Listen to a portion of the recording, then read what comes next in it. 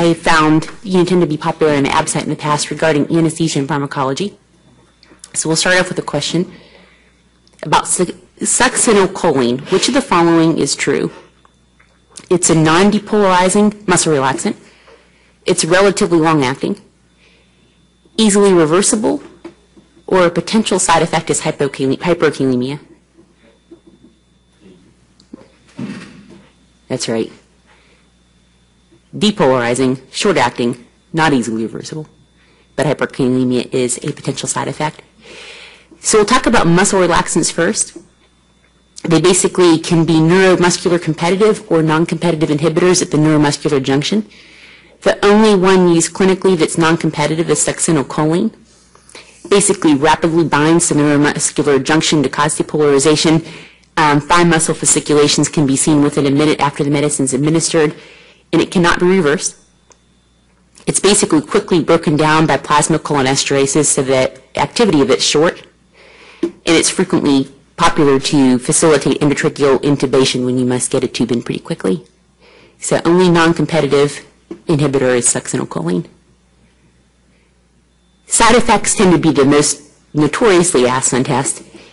Increased intracranial pressure, hyperkalemia, open angle glaucoma, atypical pseudocholinesterases.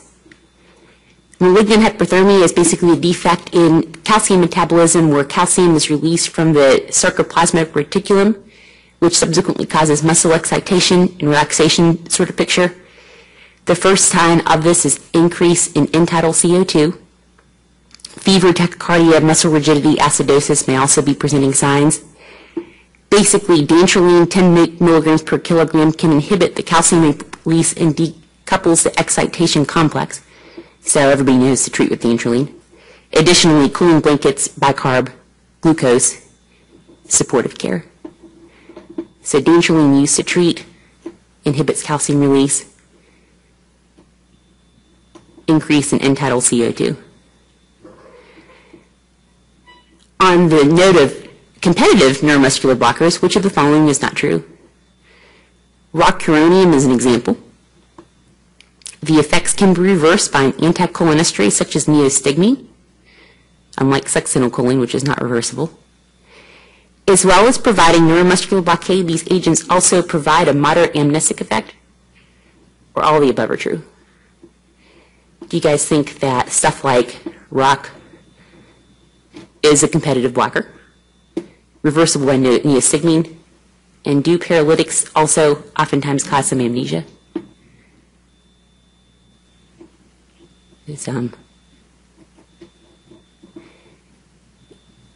And bear in mind two things you can get in trouble when you're providing sedation to a patient. Number one, if you're going to provide neuromuscular blockers, they must have an airway secured. Stop breathing in very quickly. Situations can get out of control. Conversely, if the patient is on the ventilator and you're giving them a neuromuscular blocker, whether you're doing bronchoscopy or some other bedside procedure, airway secured, but these patients can hear and also don't have amnestic properties or pain, so they can feel pain and hear you, but potentially be paralyzed. So important to know that even though paralytics provided, other things are not. So we'll talk about competitive inhibitors. Pretty much except succinylcholine, everything else that we use clinically is competitive. They do not cause depolarization. They basically compete with the acetylcholine at the neuromuscular junction. How much block you get is in direct proportion of the concentration of the agent relative to the concentration of acetylcholine, which, if you think about it then, if whatever can elevate the level of acetylcholine should be able to reverse the effects, although this definitely has a plateau in which it can't be reversed anymore. Anticholinesterases would be a good example of that, of how you can decrease the breakdown of ACH, subsequently actually increasing the amount that's there. So basically, giving a drug that blocks its breakdown can be a way to reverse the effects of these agents. Although bear in mind, the neuromuscular blocking agent is actually still present. However, if the concentration in relative to its concentration is high enough, then the patient basically can maintain contractility. Also, there is a ceiling effect. You can give enough of an anticholinesterase drug, or you can only give so much anticholinesterase drug that will elevate ACH to be able to reverse the effect. And In other words, higher concentrations of non-depolarizing agents are not reversible. This is not similar or analogous to the way that naloxone reverses effects of opiates, basically because neostigmine doesn't compete or combine with it. Systemic consequences to increasing the dose of ACH, so basically get enough anti-cholinesterases on board. ACH is the predominant neurotransmitter in the preganglionic sympathetic and parasympathetic systems, as well as the postganglionic parasympathetic nervous system. Anticholinergic drugs should also be given in situations where you anticipate that you're trying to increase the concentration of ACH to prevent the toxic effects of overdose of acetylcholine. Non-depolarizing relaxants are frequently used in critically ill patients that are difficult to otherwise manage, such as patients who need to be hyperventilated for chronic head injury or ARDS. And as I mentioned, make sure that analgesic and amnestics are given.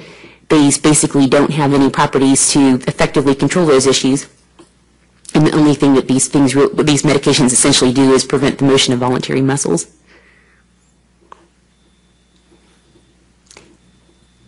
In regards to muscle relaxants, it's best that they're given continuously if you know that you need to have muscle relaxation over a prolonged period of time, and only want to give the amount that causes necessary relaxation.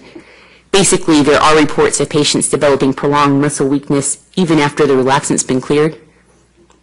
Pavulan's most notorious for this, and it's the effect of that's worsened when the patients are also being treated with steroids. Although we don't commonly use Pavulan in the ICU, if you are giving this to a patient, it's recommended that you don't treat them with it continuously over 2 days, although, granted, I haven't done a critical care rotation in many years, but it would be unusual to keep someone on a paralytic nonstop for 2 days. Also bear in mind that not all muscles in the body are equally sensitive to the effects of a muscle relaxant. Diaphragm tends to be the most resistant, where the neck and pharyngeal muscles are the most sensitive. Bear in mind that intubated patients can spontaneously ventilate, generate a large negative inspiratory effort, yet develop complete airway obstruction because the facial muscles and the muscles of the airway still have residual effects of the relaxant. So basically, diaphragm recovers first before these airway muscles, so even though they're breathing, you can extubate them and potentially still have their airway obstruct. If a patient can sustain a head lift because of all this for 5 seconds, then it's usually considered safe to extubate the patient, from at least a muscle relaxant standpoint. The next question: which of the following relaxing agents would be most appropriate to use in a 59-year-old patient with end-stage renal disease and liver insufficiency? So in something like this, think about what is not primarily broken down by the kidneys or the liver. Any of these look like they're metabolized via other means? Close.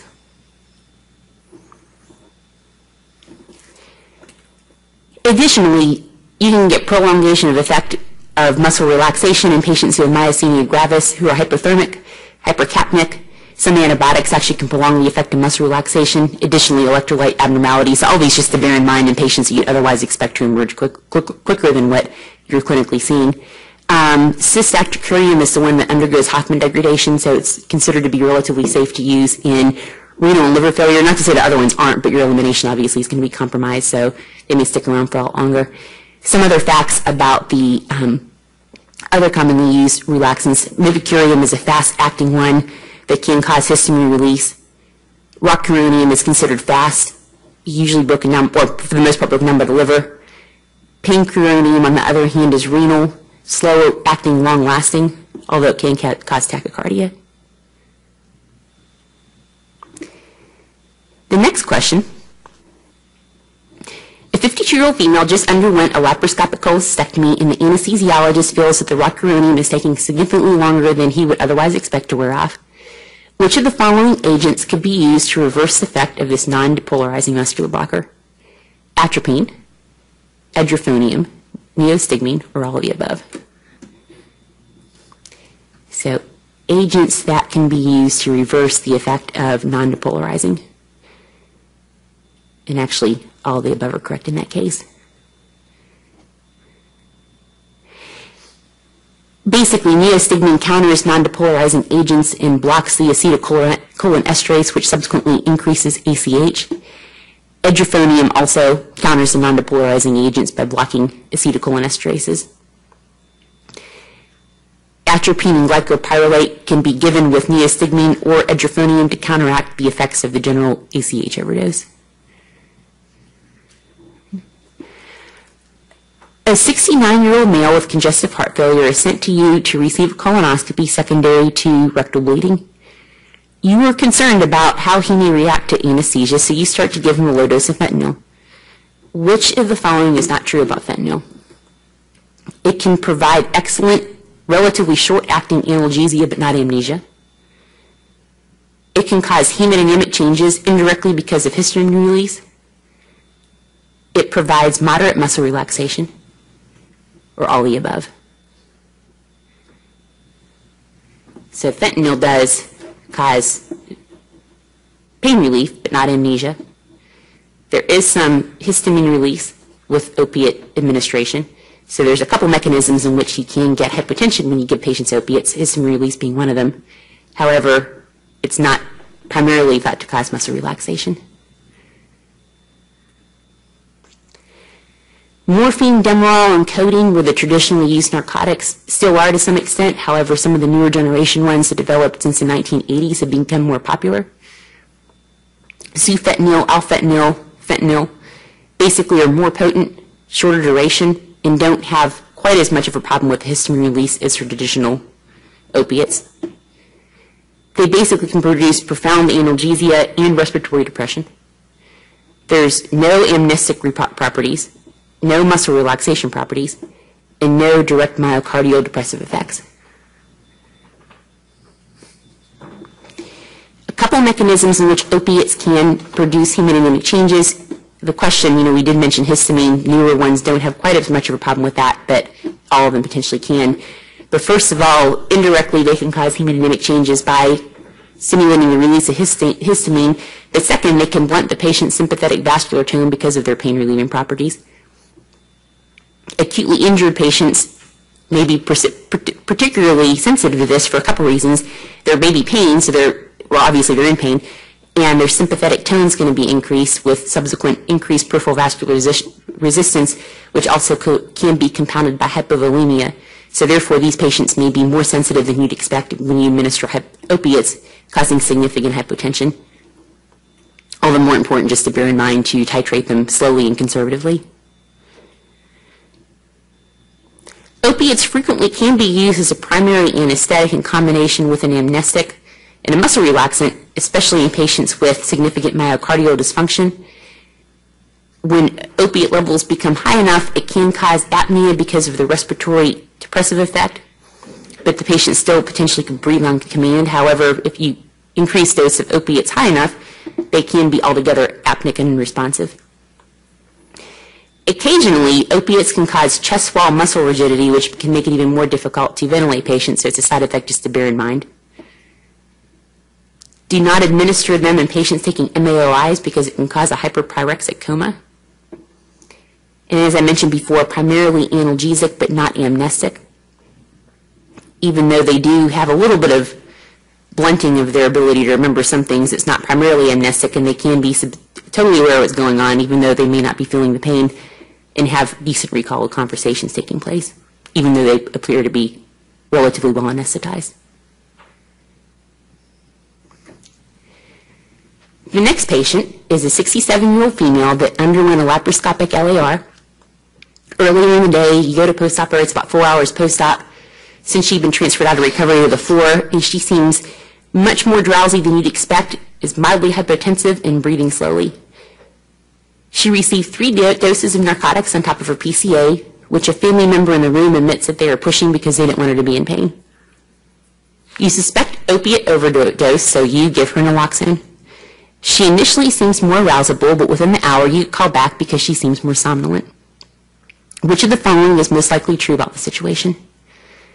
There must be something else going on with her outside of just opiate overdose, because the effects of naloxone are long-lasting, and it shouldn't have worn off in this short of a time period. Naloxone is a relatively safe agent with rare reports of cardiopulmonary side effects. It's only effective at reversing the newer opioids and less effective at treating morphine overdose. All of the above are correct, or none of the above are correct?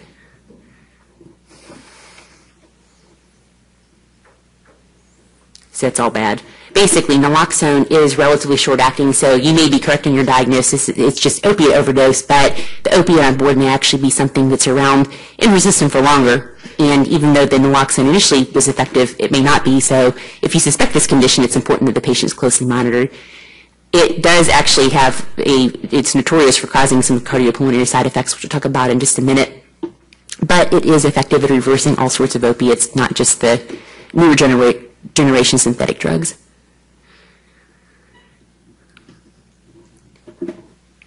Basically, it also, in addition to reversing the analgesic effects of the administered opiate, it also affects the analgesic effects of native endorphins. So this really can actually be a pretty painful reversal. Naloxone administration is associated with pulmonary edema and myocardial ischemia, so certainly be judicious when you use it. Should not be used electively to reverse the effects of a narcotic, meaning that when the patient is just recovering from anesthesia, you shouldn't use it to expedite. This is something that its use should be reserved just for cases where, as listed above, where a patient's becoming or starting to appear apneic or unstable.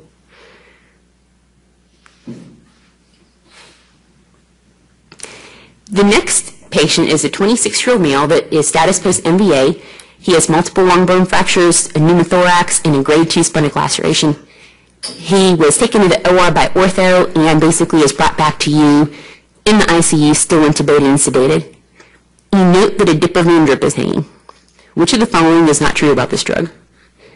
Diprovan is lipid soluble. Diprovan has a long shelf life, so you can use it up to 5 days after you open the vial. It is an excellent rapid induction agent that is hepatically metabolized, and it can be painful at the site where you give it. So if you ever have given Diprovan or received it, it actually hurts where it's injected. It is lipid soluble, but it actually breaks down relatively quick, and it can itself become contaminated, so it should be used within hours of opening, not days. It is hepatically metabolized.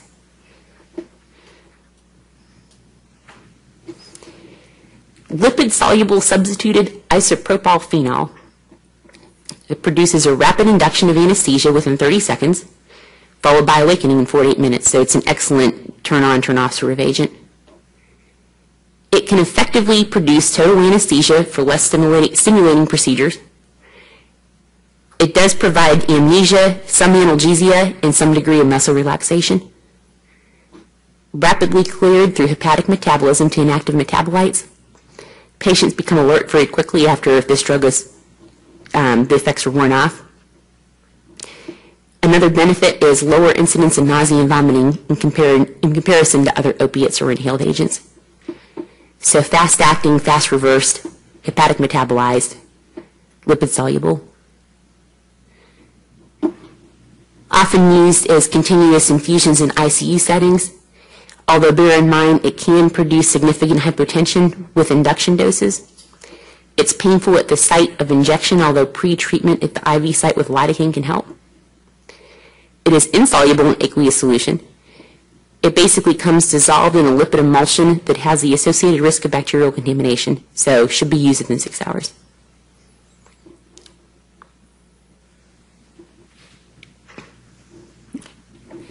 The next patient is a 46-year-old male that suffered 30% total body surface area, 2nd and 3rd degree burns. He's given ketamine during one of his wound debridement sessions. Which of the following would you not expect from ketamine? Does ketamine provide amnesia and analgesia? Is it a sympathetic stimulant and it should not be used in patients who have a space-occupying cerebral lesion? It is known to cause apnea even at low doses. And the effects are relatively fast, taking place within 60 seconds after it's given. So the good thing about ketamine is it does provide both amnesia and analgesia. Usually not famous for causing apnea at low doses, although it can have the potential to do that at higher doses. It is a sympathetic stimulant. should not be used in patients who have space-occupying head lesions. Quick onset of action after given.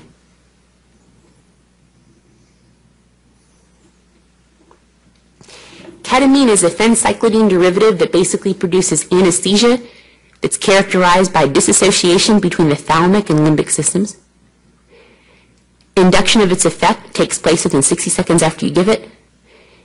It will create a cataleptic-like state where the patient's eyes may remain open with a slow, nystagmic gaze. It provides intense amnesia and analgesia. Although unpleasant visual and auditory hallucinations can progress to delirium, this is, however, significantly reduced if benzodiazepines are also given. So benzos can reduce that effect. Patients should be able to spontaneously ventilate at low doses, but bear in mind that if they start to vomit, they may have a decreased ability to protect their airway. Apnea can occur at higher doses. It can be useful in sedating combative patients because of its multitude of effects. It has both direct and indirect sympathetic nervous system stimulatory effects. Can be used in hypovolemic patients. Basically, the sympathetic stimulatory effect increases myocardial oxygen consumption and intracranial pressure. Therefore, ischemic heart disease is a relative contraindication, space-occupying cerebral lesions.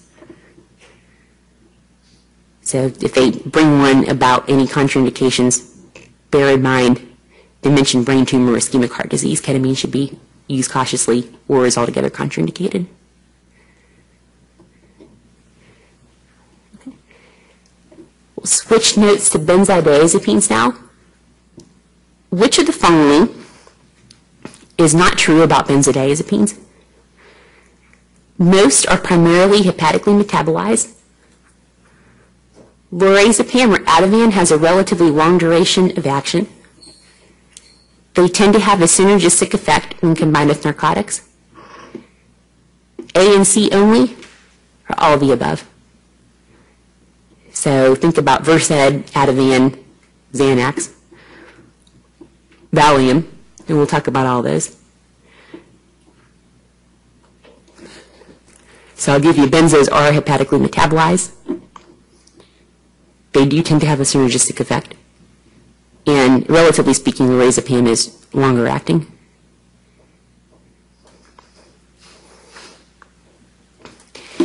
When referring to amnestic and anxiolytics, benzodiazepines are generally the class that we're talking about. They are hepatically metabolized. In addition to their sedative properties and anxiolytic properties, they can be used as anticonvulsants. They are respiratory depressants. Valium is something that we don't use as much anymore for primary anesthesia. Diazepam, it's considered basically the original gold standard agent, and it is longer acting. Midazolam, or Versed, is what we most commonly use. You'll see it all the time in the endoscopy suite, but water-soluble, shorter duration of action. Many benzos are considered class D drugs in pregnancy. However, interesting, there's actually a fair amount of studies that say that the chance of developing birth defects is actually extremely low when giving benzos. That being said, it is considered to be contraindicated because it crosses the placenta. Lorazepam has a longer duration of action, however, obviously not routinely used intraoperatively, and more commonly you may see lorazepam in the ICU. These will produce anxiolysis and some degree of amnesia, but no analgesic properties. And it's interesting to watch patients who might give this to who may produce much more of that and not so much amnesia.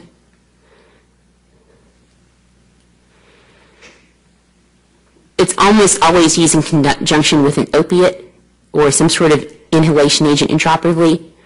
Frequently, fentanyl is commonly used in the outpatient setting for conscious sedation procedures, as they're both pretty fast-acting and wear away quickly.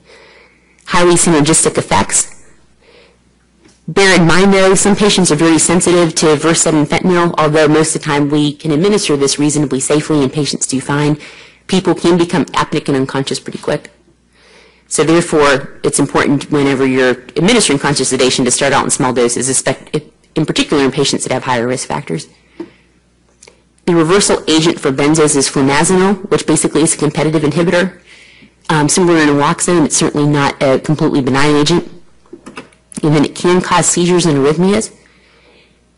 It is contraindicated in patients who have a high ICP or in status epilepticus. So can't really think of why you'd want to give that in status epilepticus, but that said, bear in mind it's a contraindication. Okay. So that was anxiolytics. Next we'll talk about local anesthetics. So of the local anesthetics, I know they like this one, and I'm sorry if I blew the surprise. Which of the following is most associated with an allergic reaction? Lidocaine, napivacaine, tetracaine, or bupivacaine? There's a nice little way to remember which are esters versus which are amides. And do you guys know which are the ones more likely to cause allergies, esters or amides? Esters are. They all have an I in the cane part of it, but esters don't have an I in the first part. Amides do. So that's a way to remember which ones are associated with allergic reactions versus those that aren't. You can get allergic reaction with amides, but it's much more common and notorious with the esters. The non-allergic ones have an I in the prefix that precedes the cane part. So of those choices, tetracaine is associated with allergic reaction. Which of the following is not true about local anesthetics? They temporarily block nerve conduction by binding to neuronal sodium channels. When epinephrine is added to local anesthetics, the effects can be prolonged as it helps keep the agent localized. The total sympathectomy effect that can occur because of local anesthetics and spinals and epidurals is associated with decreased cerebral perfusion pressure and hypotension. A and B only, or all of the above. So, binding to neuronal sodium channels, that sounds pretty good. Epinephrine can keep the locals more localized. And we'll talk about the total sympathectomy effect that can be seen when given epidurals and spinal anesthesia and why that happens. But it is true that it will decrease cerebral perfusion pressure and cause hypotension. So all the above are correct. Local anesthetics are the group of drugs that temporarily block nerve conduction by binding to the neuronal sodium channels, so sodium doesn't enter. As concentration increases around the nerve, first autonomic transmission is blocked, then sensory, then motor, so autonomic, sensory, motor. Adverse effects, you can get acute central nervous system toxicity due to excessive plasma concentration. I know everybody's always taught that when giving local that you should withdraw to make sure you're not in a major vessel to help prevent this sort of side effect. You can actually have hemodynamic and respiratory consequences due to excessive block of the sympathetic motor nerves. The ester group of these drugs is associated with a higher chance of allergic reactions. And basically, inadvertent intravascular injections or overdose because of rapid uptake in tissues for any sort of patient-specific reasons can actually lead to seizures. So be careful.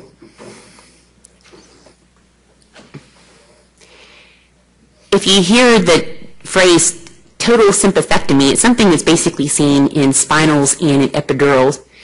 What basically happens is this is due because of the local anesthesia in these administrations, and it causes a progressive blockade of the sympathetic nervous system.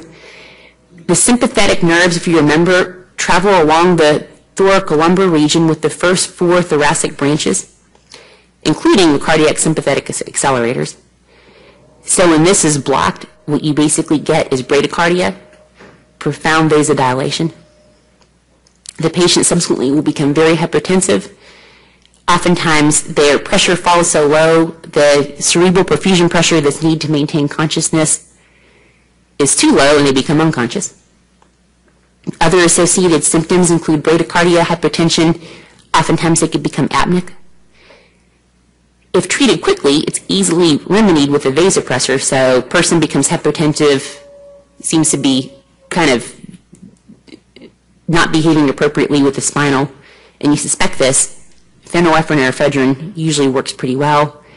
However, it can lead to cardiac arrest if not treated promptly.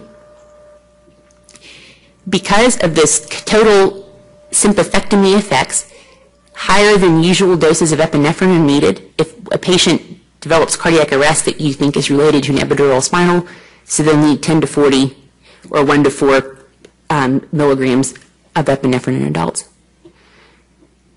So just because of this blockade of cardiac accelerators, pressure falls, and this whole effect ensues. Long versus short-acting, length of action, bupivacaine, lidocaine, and procaine. Epinephrine does keep these agents more localized. It's oftentimes preferred when giving local anesthetics for minor procedures. However, bear in mind that this can potentiate the risk for cardiac arrhythmias, so shouldn't be used in patients that have that pre-lying angina or areas of poor collaterals. In addition, not to be used in cases of uteroplacental insufficiency. As we talked about the esters and the amides, tetracaine, chloroprocaine, no I's in the beginning. The reason why they cause allergic effects is related to metabolites that produce PABA. You can get allergic reaction with amides, but it's much less common. It's usually because there's some other component in the preservative that's basically used to formulate these concoctions. So if somebody does say that they're allergic to lidocaine, it usually isn't the same sort of reaction that they're talking about if they say, or if somebody demonstrates that there's a history of allergic reaction to an ester. This next question is about a patient. You're doing volunteer surgical work overseas, and you perform a mastectomy on an otherwise healthy 60-year-old patient with breast cancer. Post-operatively, she develops jaundice, lethargy, and nausea. Her liver function tests are massively elevated. Hepatitis panel is otherwise negative. The anesthesiologist is concerned that this may be related to an inhalation agent that was used during her operation. Which of the following agents is most likely to cause this hepatitis-like picture? Nitrous oxide, halothane, isoflurane, or sevoflurane? And I like things to make it easy as possible. I always think H, hepatitis, halothane. And that has come up in the ABSite in the past. We don't really use halothane in this country, so that's why I made it a foreign patient, but if that comes up, halothane is hepatotoxicity.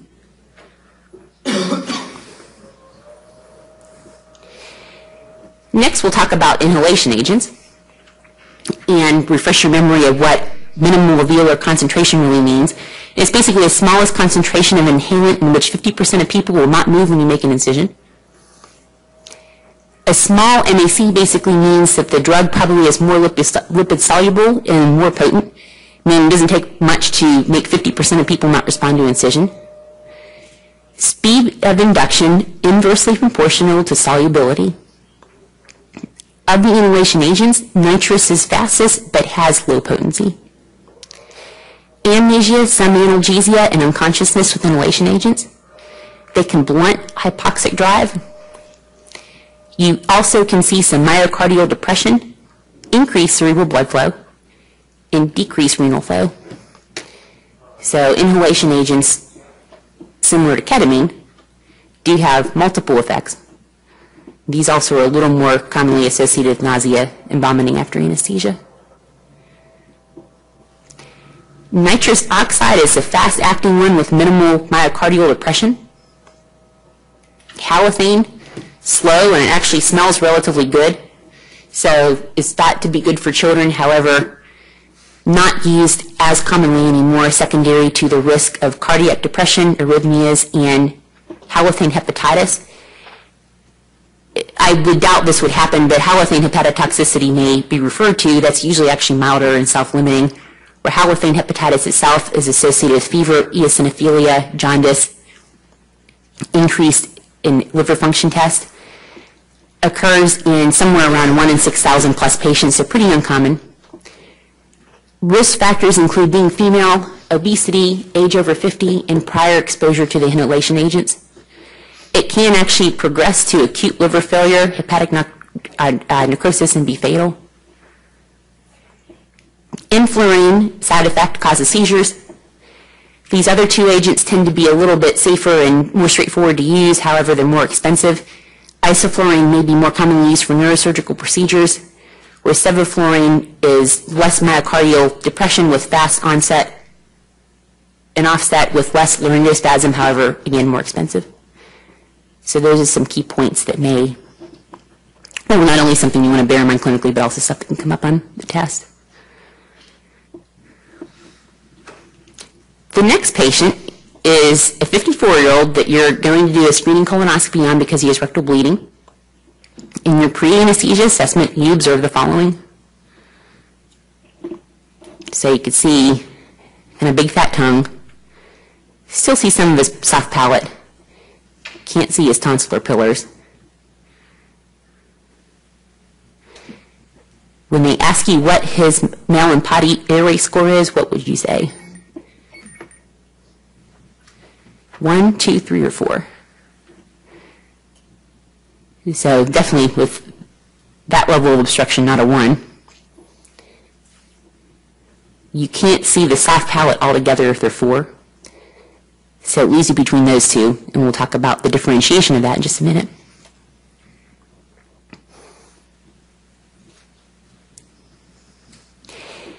Basically, this is just an assessment method, and if you're performing conscious sedation, it's almost always a part of the questions that you'll answer about the patient. It's used to evaluate the ease of obtaining an airway if necessary. Class 1 basically means a nice, healthy patient where you can fully visualize a soft palate, fauces, uvula, and the anterior and posterior tonsillar pillars. The difference between the Class 2 and Class 3 is we can actually see the fauces still in the uvula. It's harder to see that with Class 3. You can't see the fauces, and you're basically still able to see the soft palate, though. However, Class 4 is considered difficult, where the tongue is occluding most of the mouth, and you can't see the soft palate. So really, like most classifications, differentiating between 2 and 3 is usually the most significant. 1 and 4 is a bit more straightforward. Most of us and our patients are grade 2, although some of us may be grade 1. Grade 3 is not as, somewhat common. In grade 4, obviously, higher risk sort of patient. So you can see the full difference in which you can see with this little line basically delineating where the soft palate is.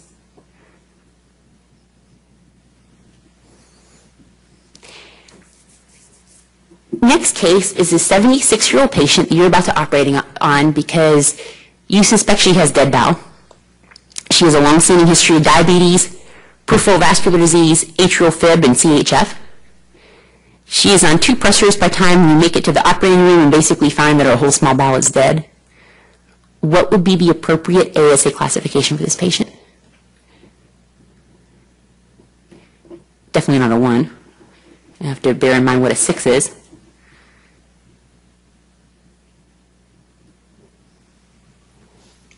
Because she's unlikely to survive for more than 24 hours, which could be ascertained by the fact she's on multiple pressors and dead bowel suspected.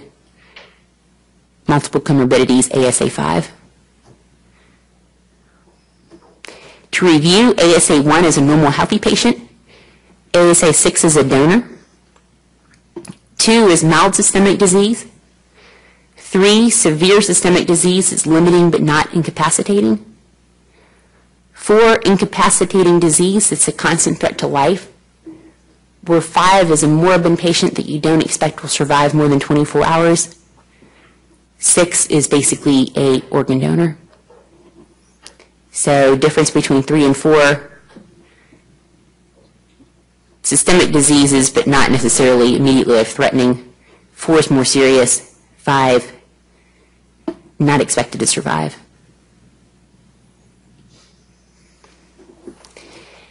Next patient is a 45-year-old female that's undergoing a laparoscopic cholecystectomy, and while you're performing the procedure, you're notified that her end-tidal CO2 suddenly rose. What is the most likely diagnosis of sudden rise of tidal CO2, inappropriate treatment? Is it pulmonary embolism? And you should put her in the decubitus position, place a central line, and try to aspirate the air bubble. Is it disconnect from the ventilator? So you should just ensure that the ventilator is connected. Alveolar hypoventilation, which can be treated by increasing the tidal volume or respiratory rate.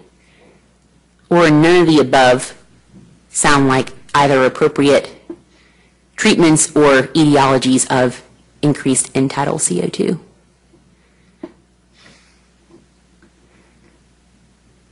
So, increased end tidal CO2, etiology is usually some reason why there's alveolar hypoventilation. Can basically mean there's just atelectasis or some sort of pulmonary congestion. If it's a sudden transient rise, treat by increasing the tidal volume or respiratory rate. In contrast, the same patient undergoing a laparoscopic cholecystectomy, you'll notice that her end tidal CO2 suddenly falls. Which is the most likely diagnosis and appropriate treatment? She most likely have a pulmonary embolism, and you should roll her on her side and try to aspirate the air in a dependent position. Is it disconnect from the ventilator? So just ensure that the tubes are connected first. Alveolar hypoventilation, or none of the above. So potentially, two of these could be correct choices.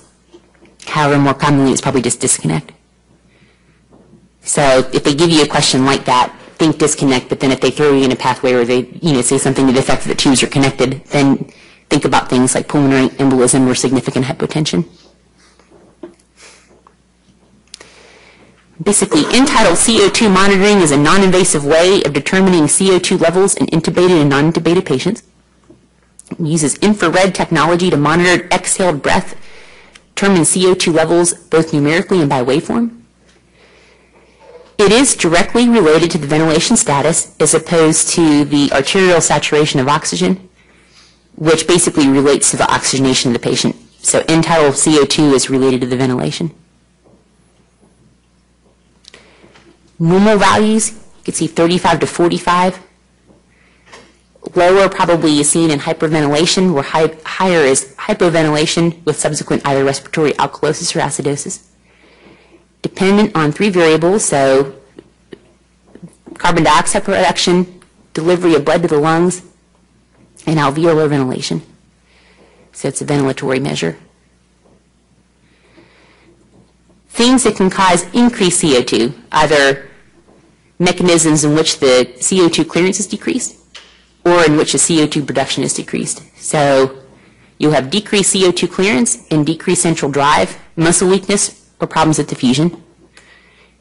Increase in production of CO2 with subsequent EtCO2 increase.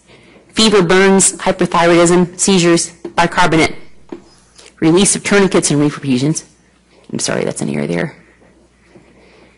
Decreased end tidal CO2, conversely, either is that there's an increased clearance mechanism of CO2, decreased delivery to the lungs, or ventilation perfusion mismatch. So hyperventilation, hypothermia, sedation, paralysis, decreased cardiac output, or ventilating non-perfused lungs. Any questions? All right, guys, have a good day. Thanks.